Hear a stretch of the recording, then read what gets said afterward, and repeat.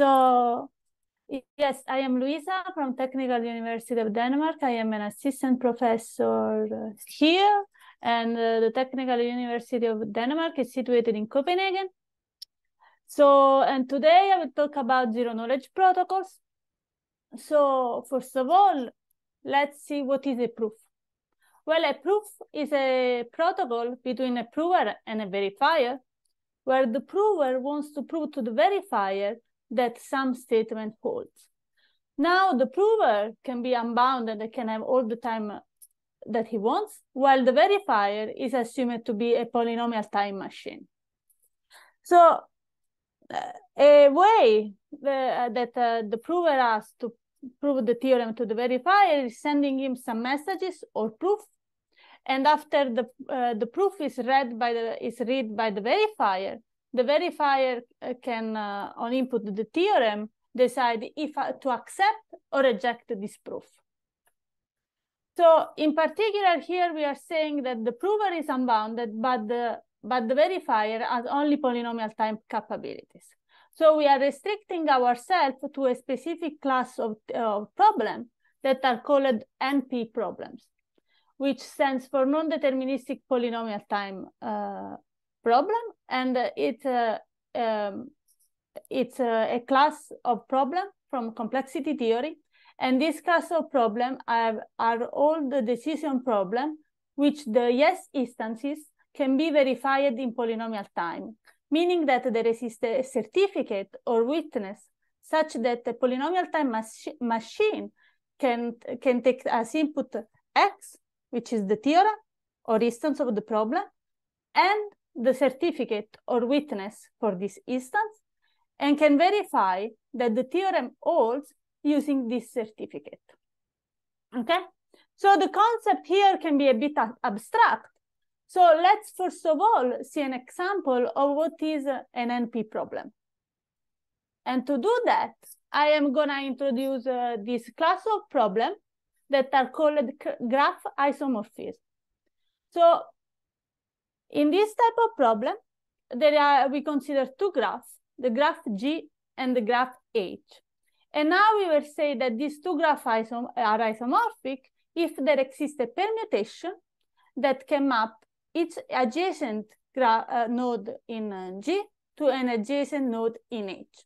So for each pair of nodes that they have an arch, there exists a permutation that can map this node to node in H. And these nodes are still, after we apply the permutation, these nodes are still adjacent in H. And these hold for each pair of nodes.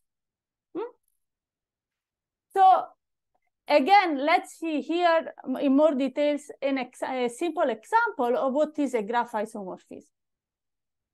Here we have two graphs, the graph G and the graph H.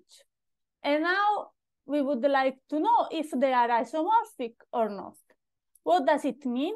Well, it means that there exists a permutation that maps each node of G in a node of H, and it maintains the adjacency between each two pair of nodes. So in this case, let's take the node 1 and the node 2 they are adjacent in G. Now we take this our permutation and we map the node 1 to the node 2 in H, and we map the node 2 to the node 4 in H. So, and then we can check that 4 and 2 are actually still adjacent in H, as well as the node 1 and 2 were adjacent in G. And we can go further and see that the third node in G is mapped to the third node in H, and the fifth node in G is mapped to the first node in H. And then we can check adjacency again. And this goes for each pairs of nodes. Okay? So that's what is a graph isomorphism. If this holds for each pair of nodes, we can say that G and H are actually isomorphic. So here it's a very it's an example with very few nodes. So here it's actually easy to find to check if there exists a permutation between these two graphs. But what about the case where the graphs are very big? Okay, in this case, it's not so easy anymore to understand if these two graphs are isomorphic or not. Indeed, find out if these two graphs are isomorphic takes time that is, we don't know if it's in P or not, but for now, the best algorithm takes quasi-polynomial time, so more than polynomial time. So, but let's reflect here. Let's go back 1 second to the example before.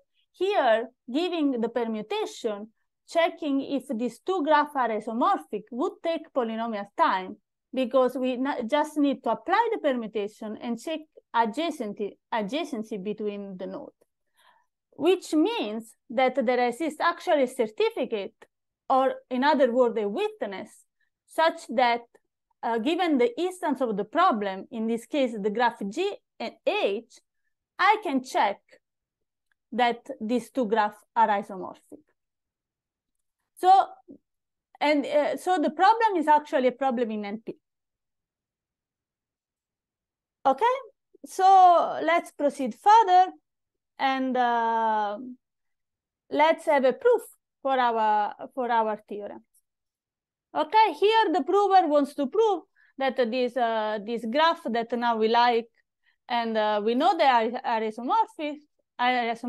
Sorry, he wants to prove, the prover wants to prove that the verifier that G and H are actually isomorphic. And how is going to do that? Well, a simple way to do that is just to send the permutation that we saw before to the verifier. Then the verifier can use this permutation and map each node in G in the node of H and check if they are isomorphic. And since this check can be done in polynomial time, the verifier will accept or reject the proof in polynomial time. So we have now a way to prove to a verifier that two graphs are isomorphic. But what about the case in which we want to prove that two graphs are not isomorphic? So that it doesn't exist a permutation that map one to the other. Okay, so the question is, can we do that? And actually the answer is yes. But in order to do that, we need to introduce more interaction between the prover and the verifier. Meaning that now the prover and the verifier, they are not sending just a single message, but they can actually send multiple messages between each other. And now, from this interactive proof, we could require two properties. The first property says that if the theorem is true, so in the case the graphs are not isomorphic, then the prover will believe the verifier will believe the prover with the probability 1. So if the statement is true, then the verifier will always accept this proof, while there exists a second property that prevents that the verifier will be framed by the prover. What does it mean? Let's say that now the prover wants to misbehave and he is actually malicious. So now the two graphs are actually isomorphic, but the prover wants to prove to the verifier otherwise. So we are saying that in this interactive proof, the prover will succeed in this malicious intent with the at most 1/2 probability. Okay. So, and these interactive proofs were defined for the first time by Goldwasser, Micali, and Rakov. What I wanted to give you now is an example of interactive proof for graph not isomorphic.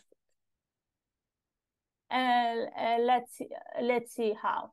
But before that, I want to give you a more simple example of what is an interactive proof. Let's say that the prover is color-blinded, is not color-blinded, sorry, is not color-blinded, and he wants to prove to the verifier that he actually is able to see all the colors. So what they can do is to run an interactive proof between the prover and the verifier. In this interactive proof, they agree on 2 colors and on the position of these 2 colors. Okay, they will agree, and the verifier will show them to the prover. So one pencil is blue and one pencil is red. They both know the position of this pencil. Then what the verifier can do is go behind his back and decide if to swap them or not. In the case he will swap the pencil, he will rotate the pencil, or otherwise he will not rotate the pencil. And then he will show this pencil to the prover again.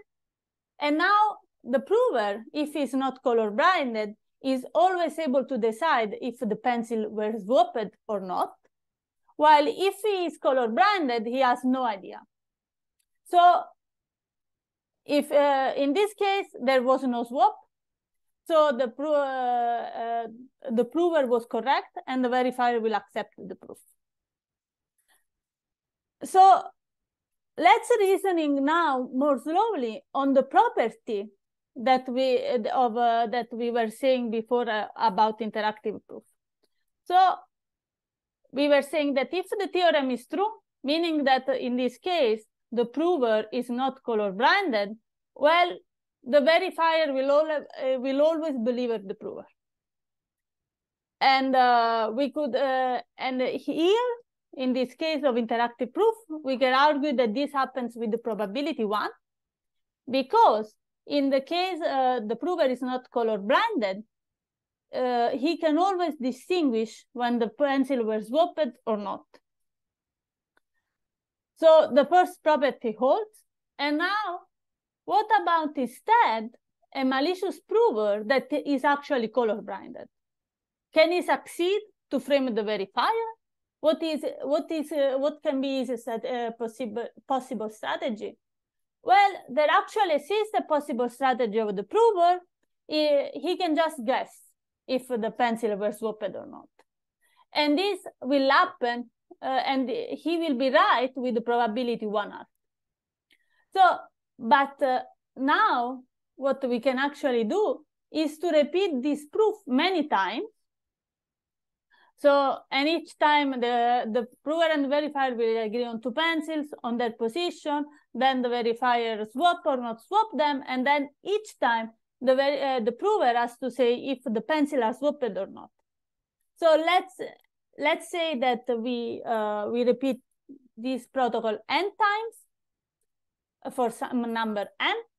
Then to succeed in proving a false theorem, the prover needs to guess correctly in each of the single execution.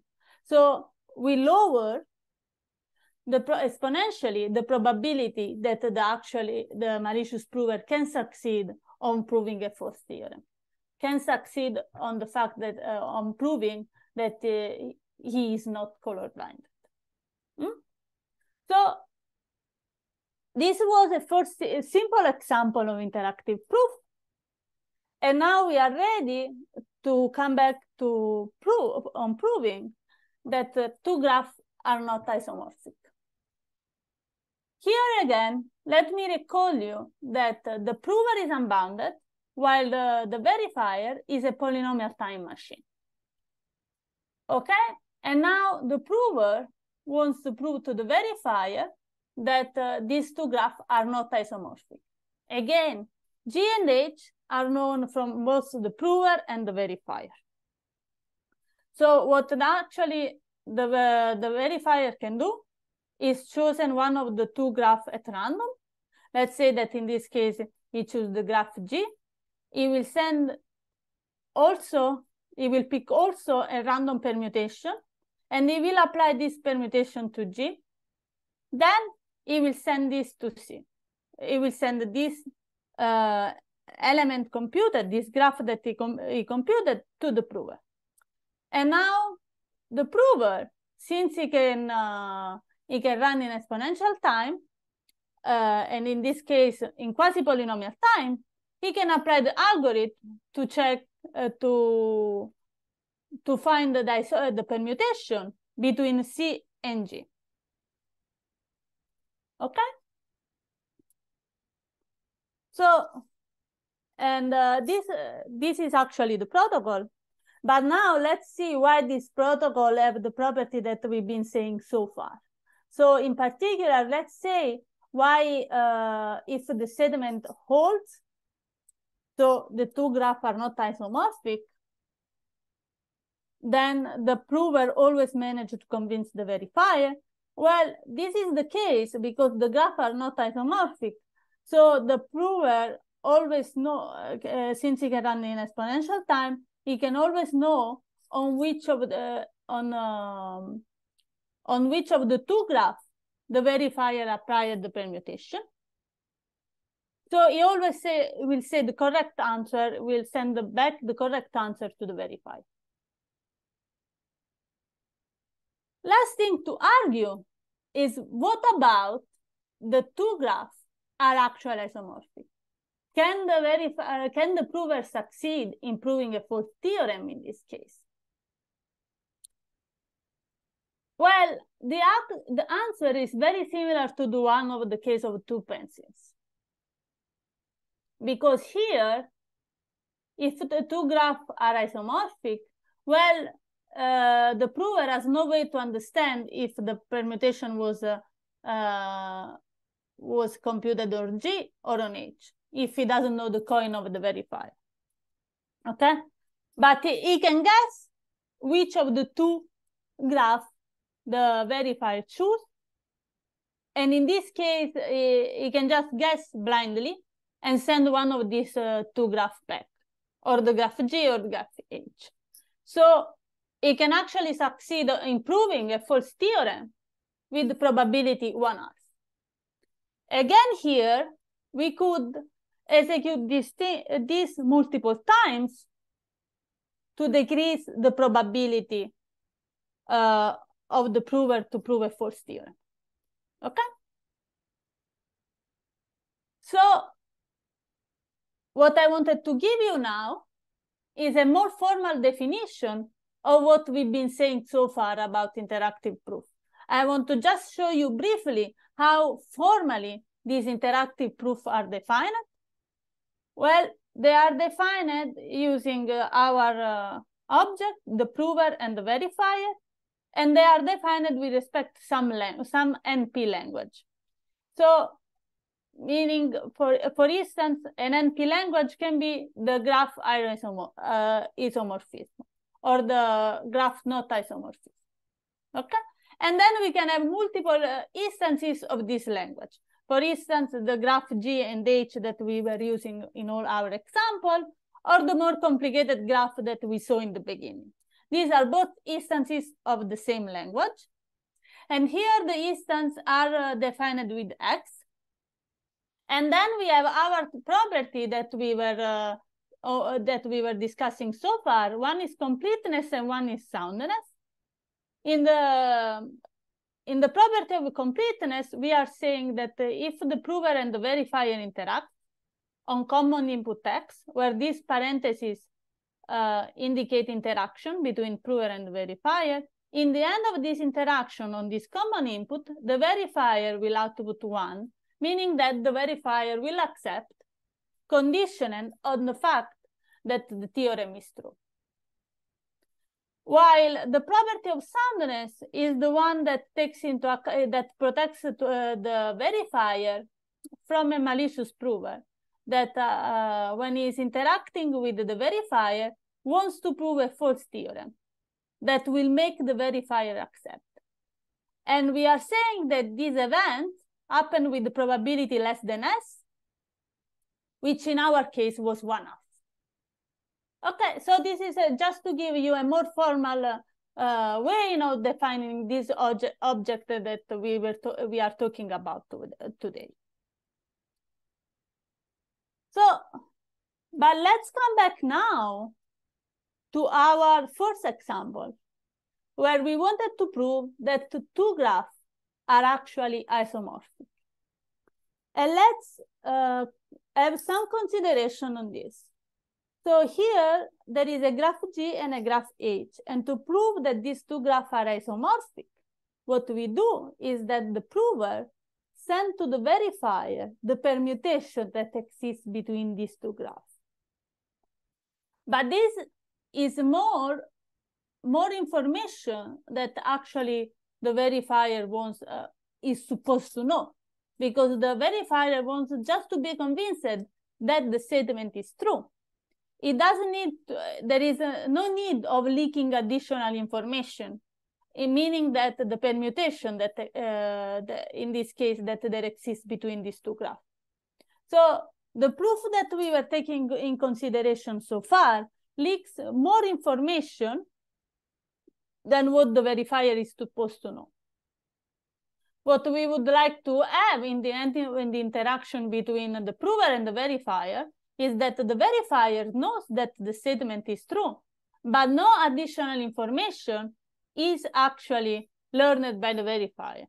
So we would like, in this specific case, to protect the permutation between G and H.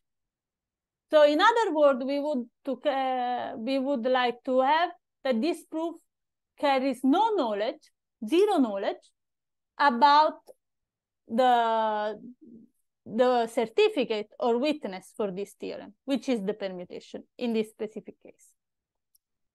So let's see how we can do that. So we have our favorite theorem, and these two graphs are isomorphic. And now what the prover can do is to sample another graph, which is isomorphic to both G and H, and send this to the verifier. The verifier will toss a coin and choose one of the two graphs. So he will choose G or H with the probability 1/2, and send this graph to the prover, which at this point will apply a permutation between G and C, and will send this permutation back to the verifier, which can check if actually this permutation allow him to verify that G and C are isomorphic. Okay, and here now we want to discuss our this is still a proof. So for this protocol, we want to still that completeness and soundness holds. So completeness again is when the theorem is true. So when the theorem is true and the prover is behaving honestly, we would like that the verifier always accept.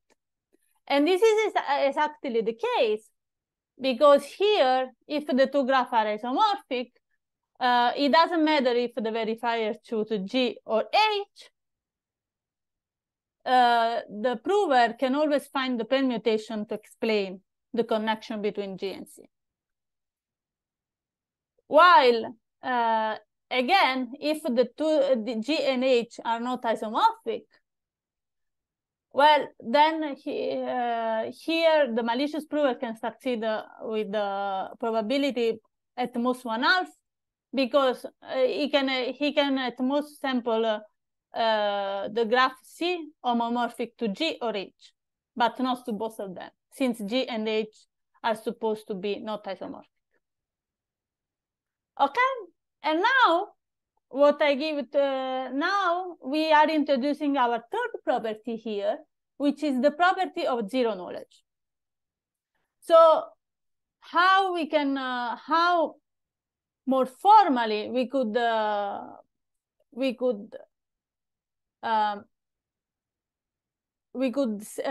talk about this property of zero knowledge. how we came up this idea that this protocol, this set of messages are not leaking any information about the witness, meaning the permutation in this specific case. Well, we could define a new algorithm, which is called the simulator. The job of the simulator is to produce a transcript, meaning a series of messages between him and the verifier, such that these messages looks like a transcript, a series of messages between the prover and the verifier, between the honest prover and the verifier. So, in other words, the simulator produces a transcript, or the prover and the verifier produce a transcript. And now I give one of these two transcripts to a third entity, and this third entity cannot tell me, cannot distinguish if this was the output of the simulator or of an honest interaction between prover and verifier. So here, an important point to stress is actually that the simulator S does not have an input to the witness.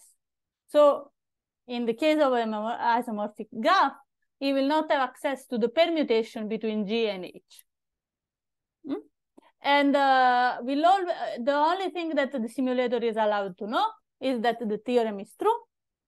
And finally, we are requiring that the simulator runs in expected polynomial time. So almost all the time, it will run in polynomial time. So here now I will describe a simulator with respect to an honest verifier. What does it mean? Well, it means that this verifier wants to try to infer more information about the proof, about the witness, about the permutation, but he will follow the protocol honestly, meaning that he will choose random coin to choose if to send the graph G or H. So the next step that we need to do is to define how S works, how our simulator S works. So our simulator S will toss a coin and we choose a graph. Then it will apply a permutation on G, and it will compute the graph C. At this point, he is able to produce a transcript that is exactly distributed like the transcript that was generated between the prover and the verifier. It looks like as a transcript generated between the prover and a verifier. And note that in this case, the simulator does not know the permutation.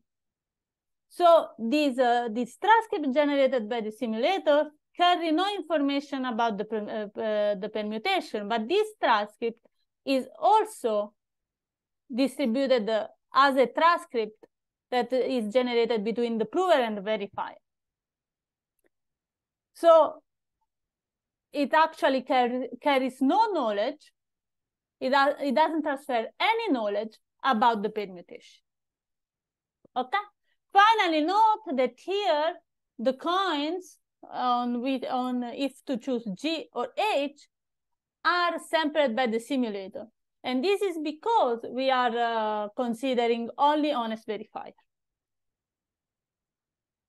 So, like in the case of interactive proof, I wanted to give you some more formal definition of zero knowledge. So first of all, a zero knowledge protocol is an interactive proof system, which has this additional property of zero knowledge. So it's still, sound and complete, but moreover has this additional property, meaning that there exists an expected polynomial time machine that interacting with the verifier,